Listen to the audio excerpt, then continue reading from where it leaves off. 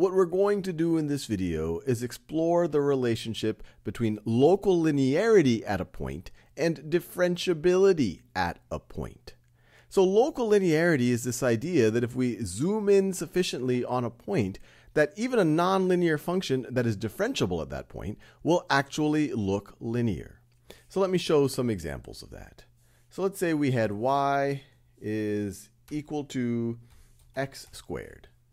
So that's that there, clearly a nonlinear function, but we can zoom in on a point, and if we zoom sufficiently in, we will see that it looks roughly linear. So let's say we want to zoom in on the point 1, 1. So let's do that.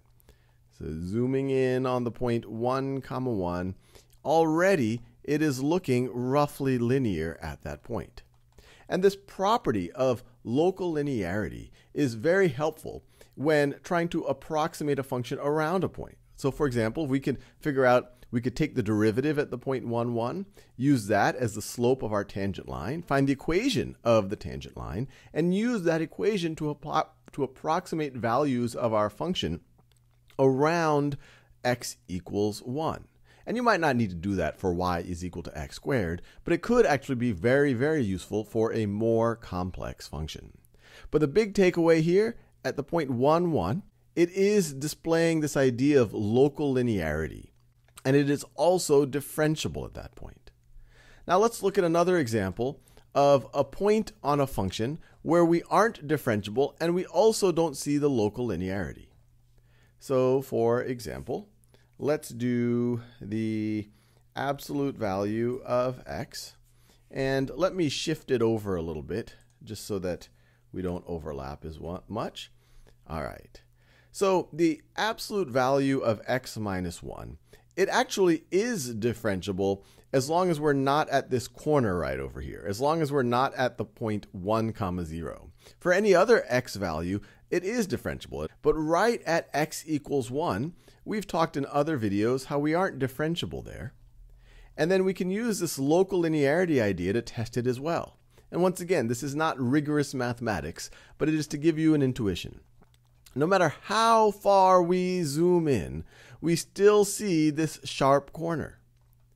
It would be hard to construct the only tangent line, a unique line that goes through this point 1, 0. I can construct an actual infinite number of lines that go through 1, 0, but that do not go through the rest of the curve. And so notice, wherever you see a hard corner, like we're seeing at 1, 0 in this absolute value function, that's a pretty good indication that we are not going to be differentiable at that point. Now let's zoom out a little bit and let's take another function. Let's take a function where the differentiability or the lack of differentiability is not because of a corner, but it's because as we zoom in, it starts to look linear, but it starts to look like a vertical line. So a good example of that would be square root of, let's say, 4 minus x squared. So that's the top half of a circle of radius 2. And let's focus on the point 2, 0. Because right over there, we actually are not differentiable. And if we zoom in far enough, we see right at 2, 0 that we are approaching what looks like a vertical line. So once again, we would not be differentiable at 2, 0. Now another thing I want to point out, all of these, you really didn't have to zoom in too much to appreciate that, hey, I got a corner here on this absolute value function, or at 2, 0, or at negative 2, 0, something a little bit stranger than normal is happening there, so maybe I'm not differentiable. But there are some functions that we don't see as typically in a algebra or pre-calculus or calculus class, but it can look like a hard corner from a zoomed out perspective. But as we zoom in, once again, we'll see the local linearity, and they are also differentiable at those points. So a good example of that, let me actually get rid of some of these just so we can really zoom in. Let's say y is equal to x to the, and I'm going to make a very large exponent here. So x to the 10th power, it's starting to look a little bit like a corner there. Let's make it to the 100th power. Well, now it's looking even more like a corner there. Let me go to the 1000th power just for good measure. So at this scale, it looks like we have a corner at the point 1, 0.